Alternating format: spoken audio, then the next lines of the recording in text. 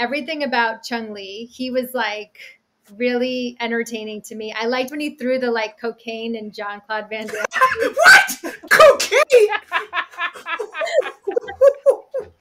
It's the 80s. I'm assuming it was coke. Mike needs to make this viral. No way. She said cocaine. I know it was an 80s movie, but hell.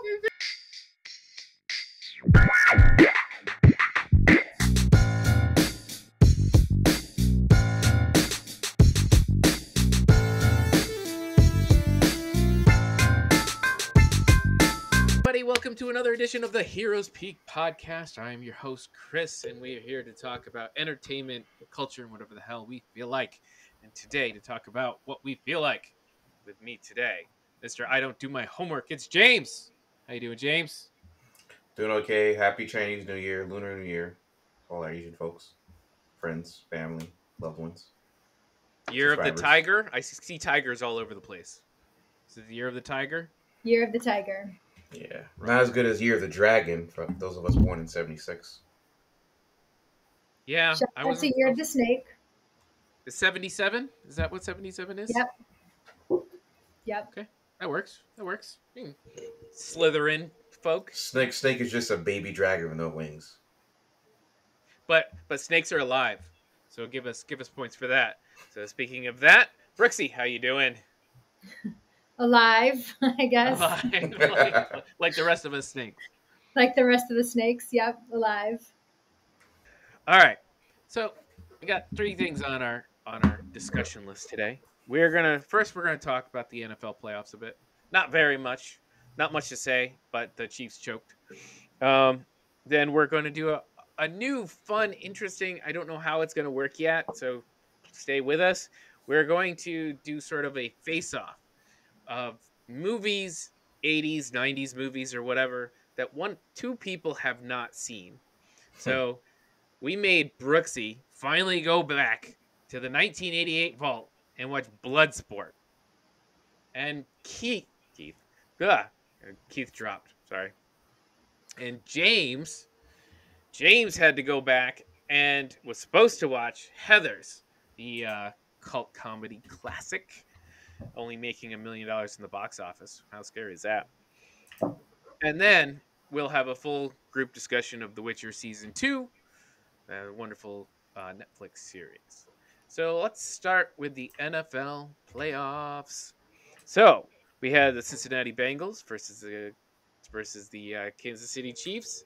And surprise to everybody but Joe Burrow, apparently, is the Cincinnati Bengals pulled it out after looking like they were down and out 21-3. 20-point leads aren't nothing in the NFL these days. What did you guys think of that crazy-ass game? Well, I would like to point out that it is the Year of the Tiger. So I don't know if that means the Bengals are going to win it all. But I would also like to say that I really thoroughly enjoyed that game because as a Raiders fan, fuck the Chiefs. There you go. And James, your son and my son are both Bengals fans, so you probably heard as much. Yeah, I haven't seen him that animated. I think he dropped a curse word by accident here and there, but yeah, like his dude was animated. I was shocked, and props to him being probably one of the few loyal fans, and his mom too, very loyal fans of teams. He stuck with it when they were trash since he was like 3 years old, and year after year, and he said, Joe Burrow. I was like, how the hell you know Joe Burrow? Have you been watching NFL games? Oh, he has been watching, which I didn't realize that. So he was extremely excited because I was talking shit when they were down 20-3. I was on my way back from the city. The text chat. And then he was quiet. He didn't say anything. And by the time I got home, that's right when they tied the game. And then he was like, who they in my face. I was like, be easy, kid. Be easy. Thanks for your jinx, Dad. And you guys know how that works. All right, so Keith has texted that he is here in the chat, but I don't see him or hear him. Do you guys see or hear him? I can see Keith. Yeah, I can see Keith. You can? Yeah. Oh man, because I'm logged in. I'm logged in through Mike. Same issue we had last time when only Mike could see and hear him. Yeah, so we might have to pause and reestablish this connection. Yeah, it says Keith is offline. Yeah. All right, so let me pause. All right, we're recording. Woo, we're trying again. All right. And I just said, so James, you just finished talking about Eric being a diehard Bengals fan, That's right. blah, blah, blah, hoop-de-hoo. All right, Keith, what did you think of the Chiefs losing in spectacular fashion, like only they can do, with so much hype behind them? Yeah, I feel like really the Chiefs are probably the most entertaining entertaining team in football, but they're kind of like Harlem Globetrottery. Yeah, the dive and throws and the flips and the Like and that's not always going to get you all the way to the top of the mountain. Like, you know what I'm saying? I think he takes he goes too far with like, You mean Mahomes, right? We say he. yeah, he Mahomes. goes too far with the like, the trick plays and like, yo, man, you about to lose this game, bro. Like, like you might just want to stick to X's and O's and just like, you know what I'm saying? But I feel like they lost that game. They lost that game. They gave that game away. They lost that game. I'm going to call out two things that I saw. Number one, once that stop at the half, like just before the half, when you're like, wait, what happened? The half is here? No one scored? Why the hell didn't they kick a field goal? Like, that changed the entire game. I don't know what happened, but like the Chiefs were like, I guess we don't get to score anymore. And number two, like, Joe Burrow does not. They talk about Matty Ice. I remember the classic Matty Ice. This guy's cold. Yeah, I He's remember. always like, this guy does not get shaken. This guy stepping in, stepping up, running around, dropping, like scooching through defender tackles. Like, that guy was amazing. And the third thing I'll call out is the Bengals defensive line. Whatever they did or whatever the decisions they made At in the second halftime. half, Yeah, they kept him in check behind the line, and they you got to give that coaching, man. That's got to be coaching too. Coaching, and then you got to pull it off. Like, either the defensive coaching and that line really kept Mahomes in check. They didn't let him do his magic. All right, now the other game that no one cared about, right? No one cared about.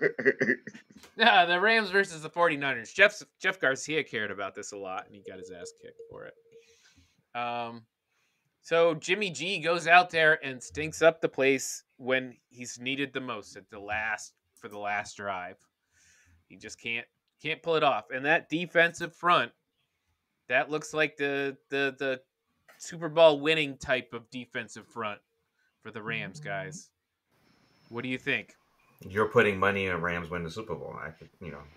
Which is a smart bet according to Vegas.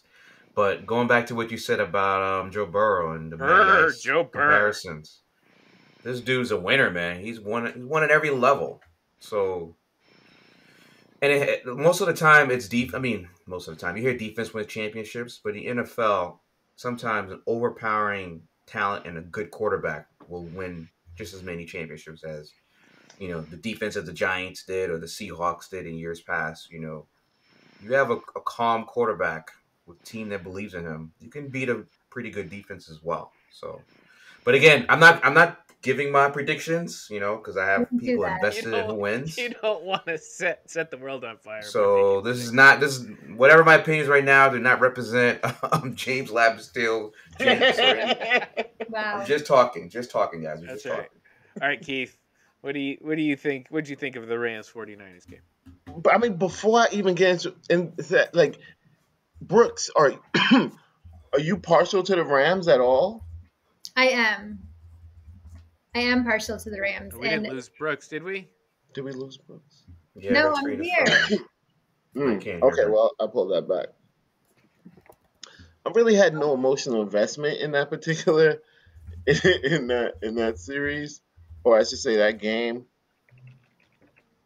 Mm-hmm. But I'm kind of glad that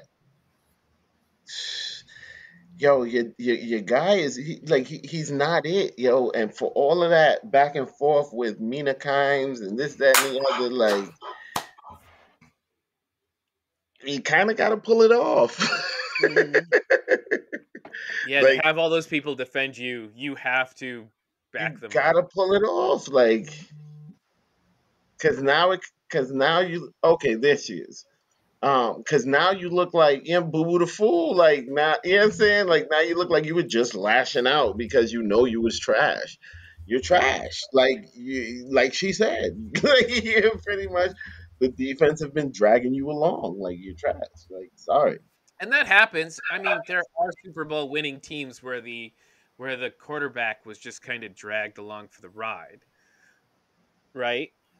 But you I think what a great defense needs is they keep the game close and they just need that one drive.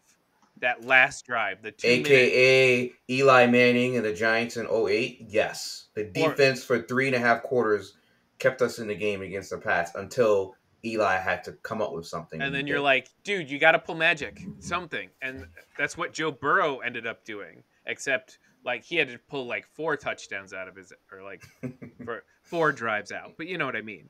Like that's the thing. Good point. It's a good point. That's what they need. A decent quarterback that wins a championship, the defense holds, and then they pull the last minute drive. Brady did how many last minute drives, right? A great quarterback will when the defense isn't doing great, they'll pull them back in and let the defense then catch up, right?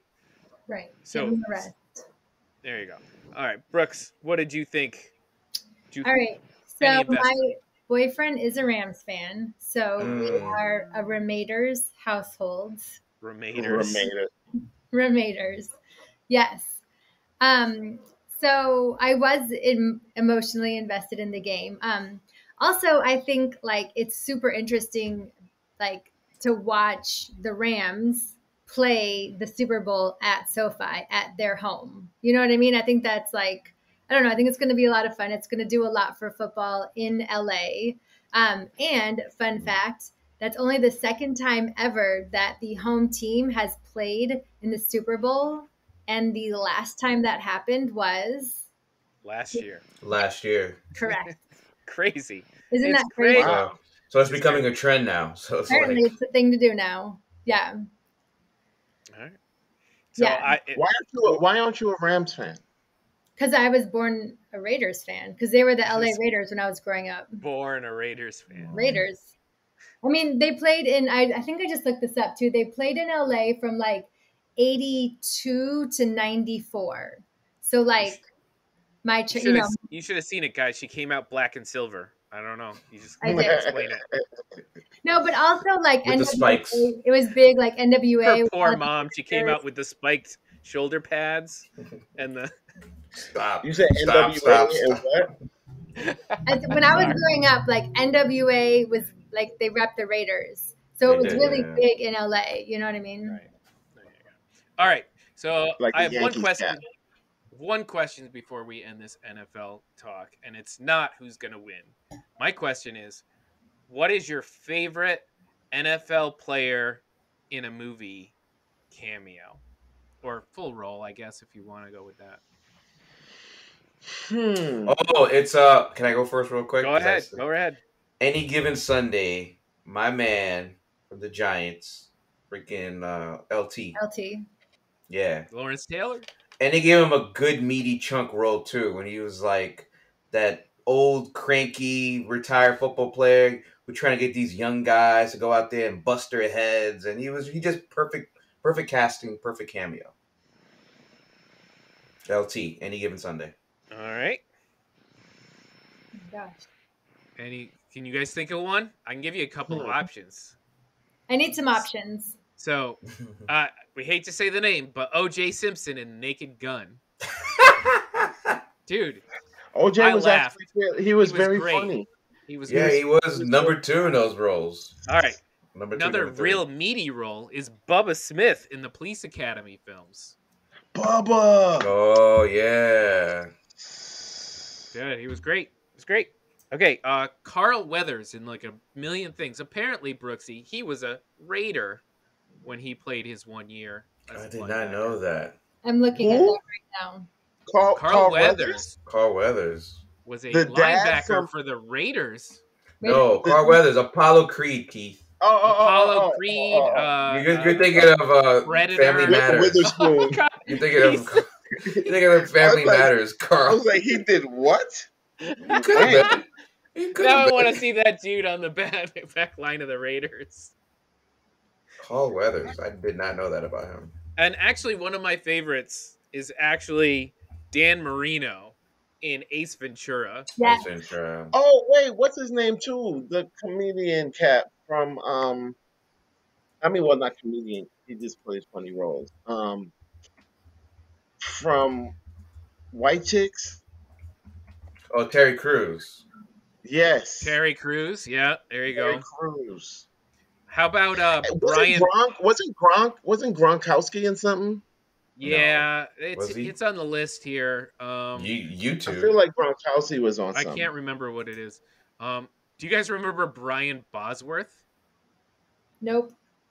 No. The Boz? Oh, wasn't he a Raider? Wasn't Brian Bosworth a Raider? Obviously not a good one. Yeah. He was in The Longest Yard. I liked that movie a lot. Is it a cameo though? Because a lot of cameos when it was. He played for the Seattle Seahawks. Okay, Brian Bosworth was a Seahawk. Okay. Yeah. All right. So I was just having fun looking at that, and I just remember I would say O.J. Simpson if it wasn't. Yeah, OJ. Oh, and Jim Brown. Hold on, I forgot Jim Brown. I apologize, SU alumni. I apologize. Apparently, Dirty Dozen. Burt Reynolds played football. Are you serious? Really? A lot of these like 1 year dudes. Yeah, that dude lived a life, yo. Mm-hmm. Dude, Burt Reynolds. Speaking of, man, Smokey and the Bandit, classic, yeah. I have to admit that. Oh, Bill Romanowski. Was he a Raider? Yes, Romanowski? he was. Yeah. Okay, so I was confusing Bosworth with Romanowski. They probably look alike. Yeah, Jim Brown probably the highest one out of everybody here. No, Carl Weathers had the full career. Oh yeah, that's true. He just had the shortest football career, longest acting career. All right. So we will. Better actor too. Yeah. Yeah. We'll move on. We'll do a quick face-off, and then we'll take a break, and then we'll talk Witcher 2. How about that, guys? Sounds good. All right, but let's take a break now before we do the quick face-off. I gotta put my mic hat on. Let's take a break before we do the face-off. All right. All right. Well, we'll do a 30-second break, and we'll be right back. All right. Stay. All right, we're back, and we're here for the funky little face-off here. And the two movies two people have not watched. It was a dreadful conversation to find out that somehow not Keith, because we have other things. Black guys don't look alike. Definitely not you two. Me and Keith have stuff we have not watched, so I think we are the next up for grabs. Yeah, you two guys are next, yeah. But what James has not watched is Heathers, which is a cult classic, a 1988 cult classic.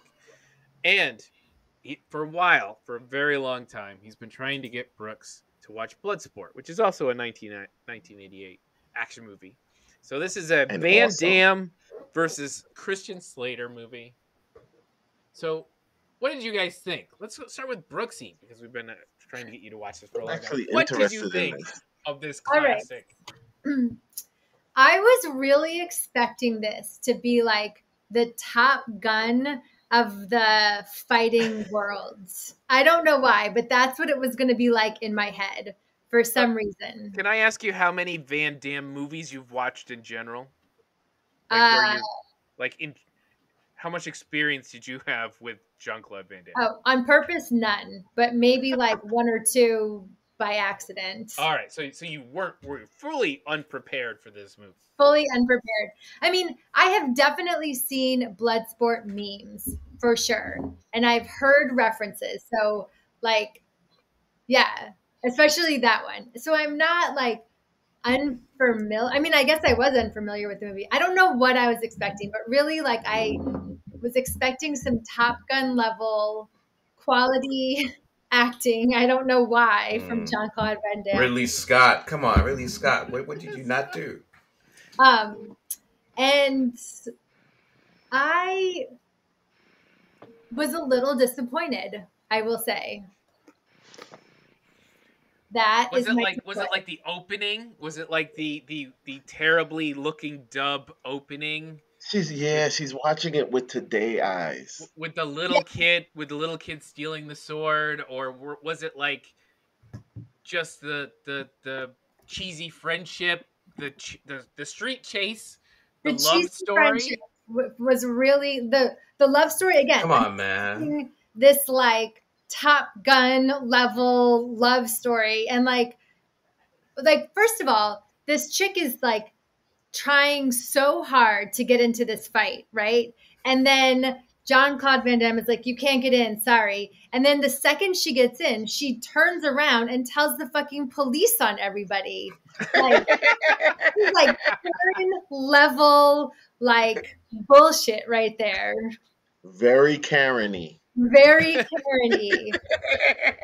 Yeah, like you are dying. Like, she's sitting there trying to seduce all of these fighters to get into this fight, and then gets in on her own. So like, why did you need to try to seduce all these people to get in? And then practice fight in, like, calls the cops. Like, he's the world's worst journalist, by the way. But go ahead. The world, like, yeah, you can't. You are begging these people to, and then you like figure it out on your own somehow. I don't know. I also, what the hell is his name? That like, she's got notes. Go ahead. Oh, I do. I did take some notes over here. Okay, I'm officially changing the doesn't do their homework tag is not Brooksy anymore. She is now leveled up. She is taking notes. She is the best in class. Taking notes. Hold on. I do need to pause for 1 second though, because I have to plug in my charger. So I know. Sorry. I meant to ask her when she gets back on, what does she think of the fight choreography? I know we'll get to that, but to me, that's like the crux of the movie. Like, you could argue about the characters and the terrible dialogue and the cheesy 80s. But did you at least enjoy the fight choreography? I did enjoy the fight choreography. I will say that definitely saved the movie a lot. Also, like, I'm into 80s movies, you know? So I did enjoy the, like, cheesy dialogue, but it was like, it I don't know. It was a little far. Like, what's his name? That like, I have it written down. What is his name? The like big dude that is in the hospital at the end, and he's like drinking beer in his hospital bed. Ray Jackson, also from Revenge of the Nerds. Oh, was he? Yeah. He was ogre. Yeah. Thanks. He was like, I mean, he was so typical 80s. So it was like really just kind of amusing for him to watch, right? Like, first he comes in and I don't know. And then all of a sudden him and Jean-Claude Van Damme are like best friends, and they'll like go to the end of the earth for each other. And I'm like, I didn't get that relationship build up. It was like one day they were against each other and the next day they were like homies for life. I don't know. That's typical 80s though. That's typical 80s. I mean, if you think about like Maverick and Goose and their friendship and how like pure and built up it was. But theirs is also pre-established. They're friends when you start the movie. This is they meet each other and bam, they're you're right. They're immediately friends for life. Yeah. Because he got his ass kicked. Right. Like all of a sudden. And like Jean-Claude Van Damme is like in the American Army, and then but he's not American, but he's like you're all just ignoring the fact that he's not American and has an accent. Okay. Whoa, you sound very xenophobic there. He was American born. There's tons of non-Americans in the Army. No, but did you see at the end of the movie flashback, the credits that Frank Dukes is a real person? Yes. Yes. Okay. All right. So yeah, but they also show you the flashbacks. He's lived in America since his parents brought him over from whatever Belgium to do wine. So he's been in America since he was a kid. He's basically an American citizen with the terrible accent. Yes, I know. Right. But with the horrible accent. I don't know. But then he like goes rogue from the army to like go to Japan for this fight, and then for the tournament, right? The Kumite or whatever. China. Kumite. Hong Kong, China. Isn't he in Japan? Aren't they in Japan? Mm-hmm. Nope, he's not in Japan. China. A Street Fighter. Oh. Does he go to? I have written down. I have written down that he goes to Japan, but then it says Then they go to Hong Kong. So maybe he went to Japan first, or he studied. Oh, he did. He went to Japan to see his master. My bad. It's Sensei. You're right. Shidoshi. That's right. You're correct. Shidoshi. Thank you. She took notes. I took notes. She took notes. Right here. She just had them in a wrong order. Okay, what was your favorite part of this movie? Thanks. I kind of liked when I liked everything about Chung Lee. He was like really entertaining to me. I liked when he threw the like cocaine and Jean-Claude Van Damme. What? Cocaine? It's the 80s. I'm assuming it was coke. Mike needs to make this viral. No way. She said cocaine. I know it was an 80s movie, but he threw cocaine from his jockstrap. And just throws it in his face. And then he's like, I'm blind. And it was like, yeah, like the worst acting ever. And it was just like so 80s, We need to reenact that scene every freaking My favorite thing in showing my kids movies like this is when they go, oh, that's the meme. Yeah. I did that a lot for this movie, for sure. Yeah. All right. So a classic piece of Van Damme cinema are like two things. There's his split, where like you see his ass, like that, his bare ass in a split is something that happens in almost every movie he's in. That was unnecessary when I had to see his ass. Yeah. So this is the chair one, right? Bloodsport is the chair one, where he's between the two chairs and basically he do it many times. Yeah, the chair was probably the first shot you see. Right. And then there's his special helicopter kick. Speaking of his splits, so and that's the triple. Like they play the same shot, the same kick like 3 times. Yeah, it's like Ryu and Ken in Street Fighter. It's his ultimate finishing move, WWF style. But it doesn't. It's never the last move though.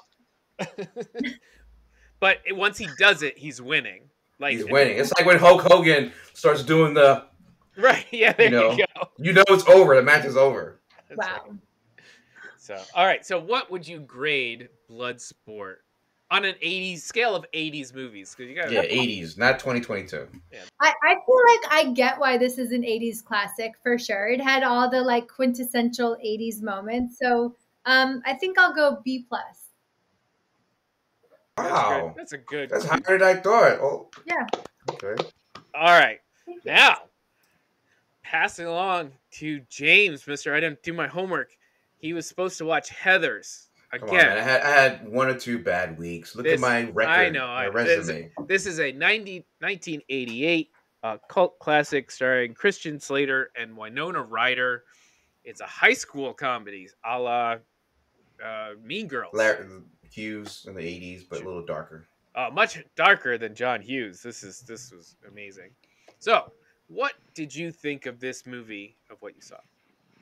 All right, I have to admit that I was shocked that I didn't see this movie before, because a lot of the stuff that I saw in this movie was reminiscing of many other movies I used to watch in the late 80s or on repeat in the early 90s on CW Channel 11 in New York, New Jersey. Actually, some good cast here. Christian Slater, who did a lot of the early 80s. And still as an adult, he does some movies. Mr. Robot's probably his most critically well-known role at the moment.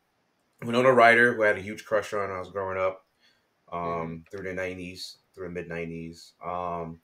What's her name? I think Shannon Doherty from... Yeah, Shannon Doherty. Beverly 90210, right? 90210. Melrose. A couple of C-list actors I also saw in the background at the school. So I start with that. The movie itself, I think the dialogue and script writing for the actors I thought was kind of weak, but I did get the message that they're really trying to point. It's about teenage bullying and suicide. And I watched 13 Reasons Why because my daughter was beating me in my head about it when it first came out on Netflix. And I saw a lot of that messaging from, what was that, 2019 when that show first came out versus this 1988, 89 movie. Just a slight difference in attitude. Just a slight different attitude and comedic tone. So I didn't get to finish it, full disclosure. I went online and saw what happened in the last 10, 15 minutes. I found it kind of hilarious, I'm not going to lie. Although I think it's not PC today. A lot of the jokes are no longer considered. You think it's not PC today? It's not PC today. A lot Dude, of jokes these two movies, this one would not play. This one does not hold up well. Yeah. Yeah, this surprisingly. is not. Over one called Bloodsport, you would think that would be the one that would not hold up well, but nope. Yeah. I mean, the worst thing that happened in Bloodsport was a dude got a leg broken, or got killed in the ring. No. The worst thing that happened in Bloodsport was the split punch up to his crotch. But that dude lived. He didn't get his head snapped in by Chung Lee and then tossed in the middle of the ring. Yeah, I got it. Yeah, whatever. So, although people did die in this movie in terrible fashion, with a horrific homophobic funeral taking place right after that. I love my dead gay son. He buried him in his football. He buried him in his football helmet and a football in his hand. I'm like, so good. It's so classic. I know. Oh my god. So you know what? Thank you, Brooks, for recommending this movie. I did enjoy it. I'm not gonna lie. Good. That's my take. It's definitely like I was watching it with my boyfriend. I made him start. He got about halfway through and was like, "Nope, I'm good." But he was like, "What is this?" And then the very first not scene, but the very first death when they make the lead Heather drink Drano. Drano, yeah. And he's like, "What the fuck is happening?" Because I started typical, 80s teen movie. And I was like, oh no. I knew it was serious when Christian Slater shot those the guns at the two kids in the cafeteria that were bullying him. I was like, holy shit, right. That's perfectly normal. He might get suspended. What the hell? Get suspended. That's what I knew this movie was darker than I thought it was gonna be. Yeah, this is definitely the darkest take on these type of and I can see how this became a cult classic in the late 80s because we were starting to move towards the darker, like The Crow, the early 90s, grunge. This movie was probably right at the precipice of the downward spiral of young teenage angst in America. So it was perfect timing. And the writer went on to do Batman Returns, another dark one of my favorites. Yeah, he did Batman Returns. That shit was dark. All right. Comedic. What is your 1988 grade for Heathers? Without seeing the ending, I'd give it an incomplete, but right now, I'll give it a solid B. It was entertaining. I did not feel like skipping anything, or I was not bored. It was just funny, and I was entertained.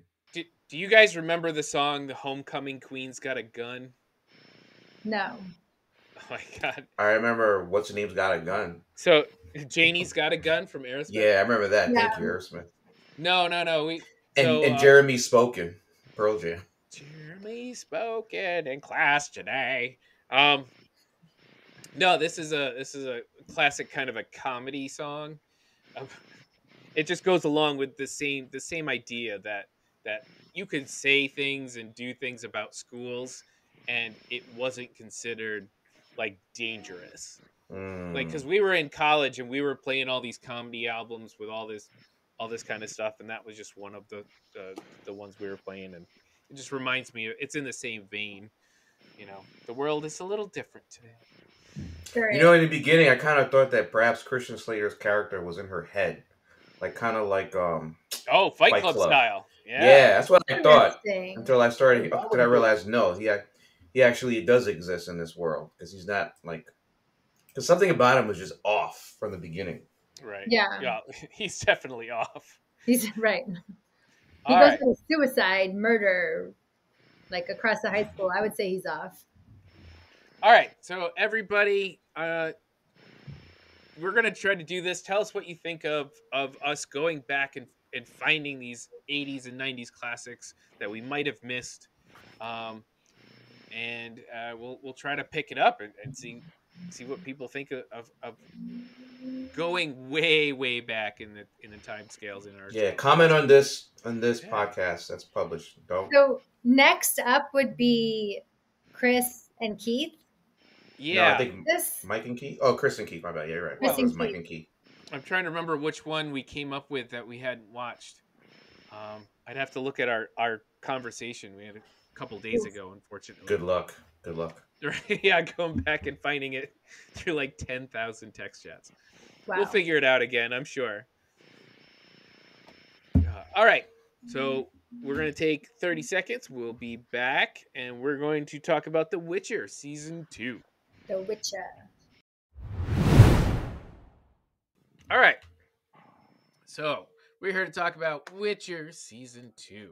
Witcher is this is the second season of the Witcher TV series on Netflix.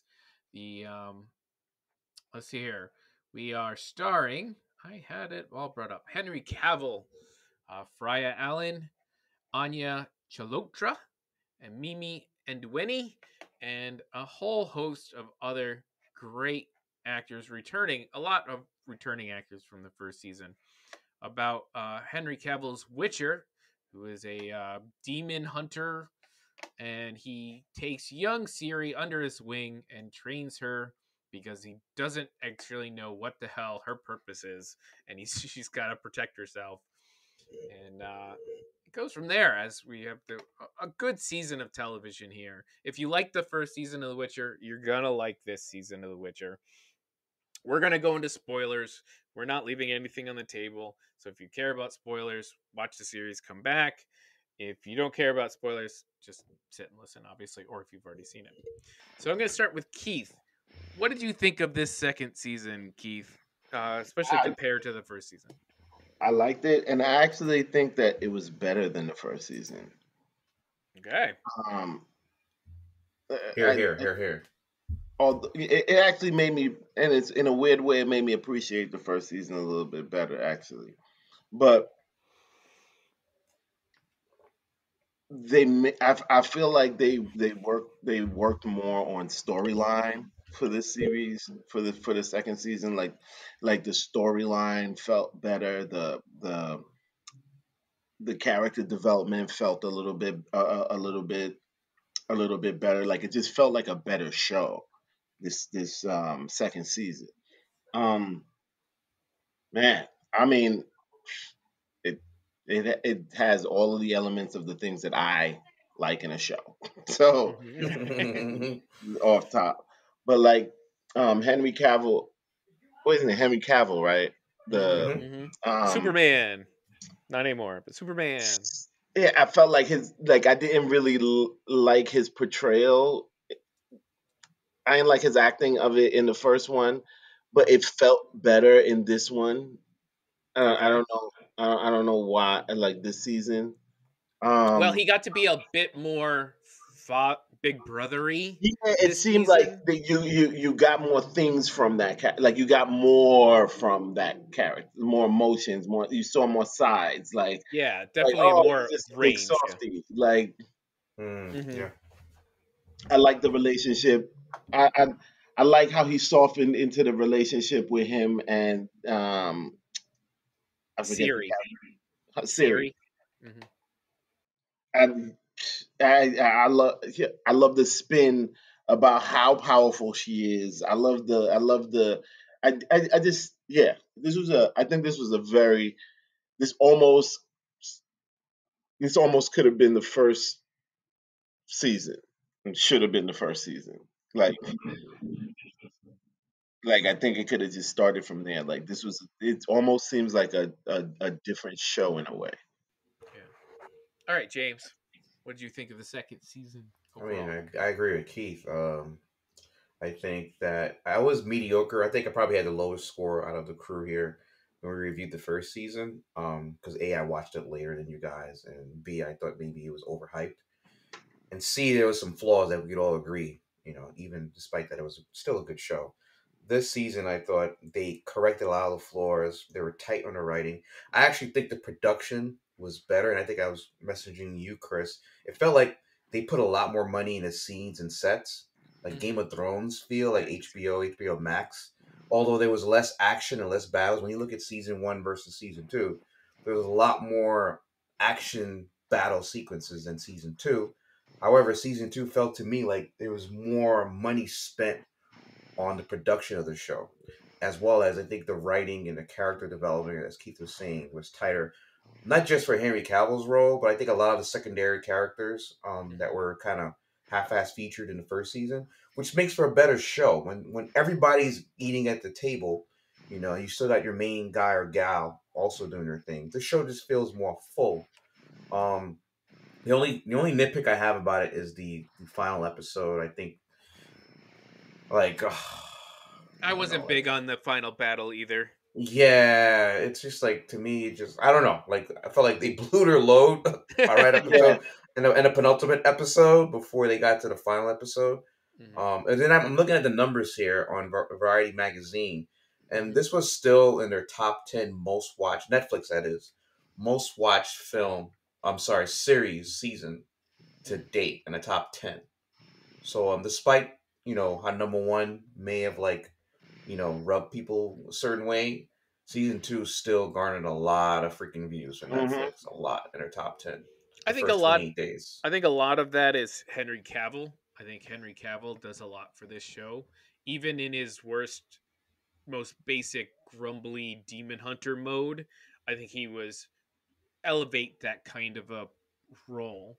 Whereas I Yeah, could see like we're doing 80s reviews before. I could see like a fucking Brian Bosworth being in this role in like 1985, right? And just drowning how horrible like a secondary wrestler football player or something like that just because he looks tough. Whereas Henry Cavill has it all. The guy can act. So I think yeah, he I does a can. great job in this role.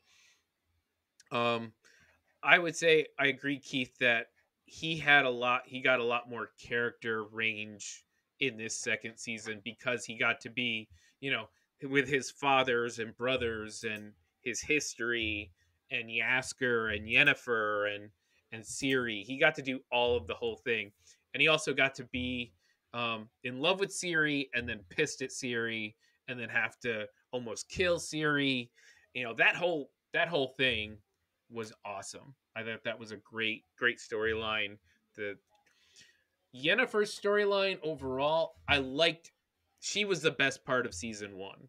Her her True. Yeah. transformations and coming up within the witches thing. It was it was the hardest part because it was confusing because they did time jumping and they didn't tell you when they were time jumping. That's probably the worst thing about season one. But her storyline itself was a was like the weight and the carry of season one. And Siri's storyline in season one felt just it like didn't get anywhere. Like it was like, oh, okay, so she finally made it to she was supposed to find, the Witcher, and she finally does. And I know she goes to the elves and whatever, but that never felt like it did much for the Siri character. Here she Mm. gets a whole like I want to do this, and she gets to step up to the plate, and then she kind of gets made she walks into a lion's den of these big tough guys who have been through hell and survived the worst, and they see a princess walk in, and I thought that whole dynamic was great, and her basically turning them back into her cheerleaders, you know what I mean? Mm. The Like, Witchers, yeah. yeah, the whole thing with her and the training Hmm. path, that Yeah. whole stuff was great. So that was great for her. What did you guys think of this whole backstory, the secondary story of the um the The after elves. the fallout of the army with the Okay. elves and the Yeah. mages, and this was kind of part of the thing with Yennefer in there, but then you had this like witch demon and like the house that was Yeah. on legs. Like there was a lot of stuff going See, on, and this if I nitpick this, and again, I actually went into Wikipedia. I'm sorry, I did not read the books, but I cheated. I went to Wikipedia and I actually looked up the whole references for the shows, and it's critical in the story of the actual books. I get it, but seeing the adaptation on screen, to me, I didn't think it was as entertaining or engaging. mm-hmm. Um, Understanding the whole history, how magic, there's the multiple universes that had the convergence, they collided. Sounds very Marvel-y too. Um, and then you had to, like, some people were trapped and some people wanted to get their realms to merge. And I get it, it's in the books, but I think you spend so much time in the first season on these two or three little kingdoms and these characters, and in season two you kind of expand a little bit more, but you focus on the characters. And now at the last two episodes, you're hastily throwing, like, all right, so now we're giving you all of this stuff from the Yeah, from exactly. the books. That's gonna take us to season three, and it's like, whoa, whoa, whoa, whoa, whoa! That is way too much to digest. Like, if I didn't go on Wikipedia, I would have been like, what the fuck is this going on? Yeah, I You know? like the idea, like they were doing the refugee thing with the elves and they were driving out of their lands, and but the mages and the different factions of mages, and I'm like, okay, so there's interesting factions of mages and the war and the In elves. this Okay, one realm, but now you have to right. introduce these other realms and how it impacts their multiverse. So yeah, exactly. So Keith, what did you think of that secondary story? Did you were you into the elves and the refugee thing? Did you Yeah, like the expansion? What I feel like it added texture to the world that they were building. You know, like I like okay, these are bigger existential conflicts that are going on, and the story of our main character still has to exist within that. Like these are still things, like it's just like something that's still big and prevalent. Like it's almost like the story of me of Heroes Peak, but yet like we're still living through the age of Trump and all the stuff that's going on with Corona and this that and the, so like I like that's what I'm saying. Like that's the kind of thing that was missing from the first season. Like there wasn't texture built around the world. Like the world that you're building, you're not adding things that aren't like immediately directly affecting the story. Yeah, the war at the end of season 1 was cool, but I didn't feel like I was brought to that point as well. You know, the same way here at the end of they're like shoving this time stone multi-world theory, whatever, multi-word Yeah. theory at me, the way at the end of season 1 they threw this, oh, there's this giant army war thing, and you're like, wait, where? What happened? When did this go Mm. down? So yeah, Yeah, it was a big info dump at the end, but I feel like. Go ahead, Keith. Sorry. but I think it was a big info dump at the end, and I think like it was just like a scramble to create loose ends right. as well. Yeah, Like I was gonna add on to what Keith was saying before. I think they have some sort of like they have an agenda, not an agenda, like the storyboard for where the show is gonna go, how many seasons they have, and they're probably thinking at some point they need to say, okay, this is the end game. Like we have to conquer the human realm has to be able to conquer these extra multiverse beings by Siri. Again, spoiler from the references. Siri is critical to that, and The Witcher, Henry Cavill's character. So we have to get you to that point. But we've done like a good 5 episodes of good character development, story building from what you know thus far, but we have to remind you guys, it's a much bigger. It's like an Avenger, not even Avengers 1. I think maybe Avengers 1, where you're like, okay, let's throw in a Thanos post credit scene, but let's make it 2 episodes. Like, what the fuck? Like that's not gonna work, you know. Yeah, it's the hard thing about coming from. I don't know where in the book series. I don't know if it was always like this, but it feels like, hey, I'm on the 5th book, and I've really kind of tapped out this world. Let's make it so there's multiple planes of existence, and they have to battle for. And you're like, I'm not but you make it more expansive. Like then you give yourself more creative opportunities to expand. yeah, I know, but it just like it felt like it didn't feel like it was a natural fit to the way the story was going within the television show. And Yeah. I think a lot of the things we see when we see translations from one media to another is people forget that you just can't pick up and move everything from one media to another, because they have different things that people, different types of entertainment, different amounts of interest. And when someone picks up a book series, they're probably, once they get to book 2, you're going to finish this, you're going to read a bunch of the series, right? And you have as many as many worlds as you want to conquer in that. But when you have 9 episodes, right, 9 episodes, right, you just don't have that much space. And I don't think it was a good use of the time, when I think you could do something cool within all of the stuff you've set up, because we never get what happening with the elves and the the mage crew, the whole group of mages and whatever. Yeah, Like, which will be vital to. Again, this is from reference. They'll be more vital as the show goes towards, I think, their end game. Right now, they're just not focusing on that as much. It's like Lord of the Rings, right? Let's say Lord of the Rings, the Fellowship of the Ring was season 1, the Two Towers was season 2, and Return of the King was season 3. And season 1, Fellowship of the Ring, you're introducing the main characters, the hobbits, the Fellowship, right? And then you're introducing the main backstory with Sauron and Gandalf and all that stuff. But you're not just giving us a story. We're just focusing on the Shire and the hobbits. You have to say, hey, listen, this is the end game. This is what happened in the beginning of the realm when Sauron was conquering mankind and the elves. They all formed, and all of a sudden he lost the ring. They didn't do that in season. The equivalent of that in season 1 for The Witcher was not done. They never explained to us what this convergence was up until this very season.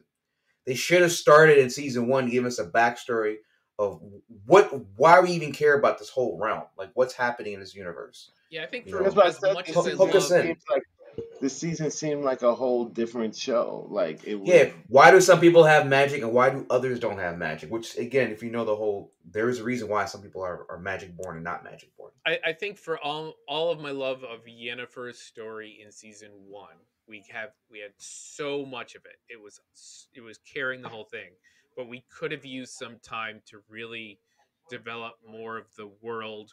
Why is this area attacking this area? And maybe I missed some of it. Maybe I just forgot it. And 5-minute exposition, nothing big. just something a bit more, a half an episode, to be honest, like just to give me the feeling that I know who is where, and why they're what their goal is. Oh my god, there are these stones that produce this resident that create magic that everybody wants to control. Hey, that gives me a reason for the south to attack the north, or whatever it is, right? you know I needed more to know, why they attacked that village. I thought it was all about Siri. Well, it is about Siri, but do they know what Siri could do? No, they should have It, talked about it. And why is it only the Witchers are able to like challenge these otherworldly beasts? yeah, That the stuff you're the not gonna know beasts until didn't you. feel like they were so out of everybody else's league, like, because the half the Witchers were just like chopping at it with swords, like. Hmm. It doesn't feel like a giant army with arrows and magic users couldn't just have destroyed these things coming through the portal. But I bet you, if you knew that they were drinking elder blood as part of the mutagen to give them their powers, if you knew how important the elder blood was in the first season, so when it came out to like Siri, perhaps then all of a sudden we're like, aha, big aha moment in your head. You connect the dots, and all of a sudden, Well, there wasn't whole elder blood storyline about Siri and trying to get her blood, and you're like, okay, you got me. What is this about? Right? and yeah, and you yeah, sort of got some of it, and I think they could have done a bit more with that, but some of that in season 1 to pull it across. Some of these threads I think needed to be a bit longer in season 1 to season 2 to make this story flow a bit better. But overall, I've liked the series. yep, I've enjoyed the main cast. The top line cast has been great throughout the entire thing, and the secondary cast and characters were solid. You got a little bit of Yasker, this season for the fun The of Bard, yeah, right? the Bard. I like his character, but not as much and not as good as season 1. But I think he's just not that not that important to what was going on. Sorry, Yasker. All right, why don't you guys give me a grade for season 2, or do you want to do a grade for both seasons, like the whole thing, season 1 I and think we season 2 graded together? season 1 before. Didn't we grade season 1? Probably. So, do you want to just do a season 2 grade? Yeah. All right, James, go ahead. Season 2 grade. I'm gonna give it a B plus. I enjoyed it. Um, everything I nitpick about was what kept me from giving it an A minus. So I'll stick with my B plus. Okay. Keith. I think I'm going to agree with that. I'm going to go straight. I'm going to go with solid B plus, A minus, B plus inside of there. Like it's quality. It was good. It is good. I'm gonna go a little bit lower. I'm just gonna say B, just because of that last like multi-verse thing. I was like, just didn't land with me right. But Henry Cavill, uh, really carries this thing.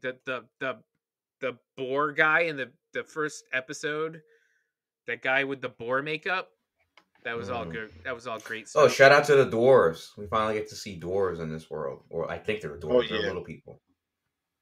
I have to be careful. Little people. Yeah, they had some good stuff, some good side characters and whatnot.